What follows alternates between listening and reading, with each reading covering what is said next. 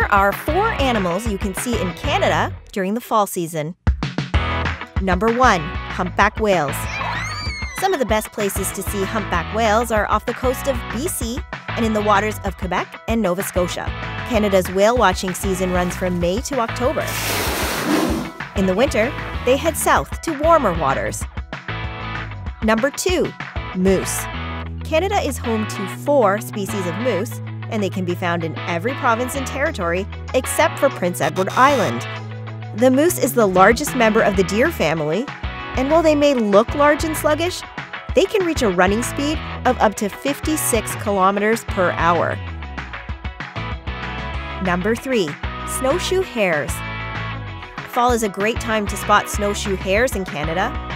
This is one of the most common forest animals in the country, and they can be found in every province and territory. Snowshoe hares change the color of their coat to match their environment. In the winter, they're white to blend in with the snow. For the rest of the year, they're brown. Fall is a transition period for snowshoe hares, and an early season snowfall can make them easy to spot because they may not have changed colors yet.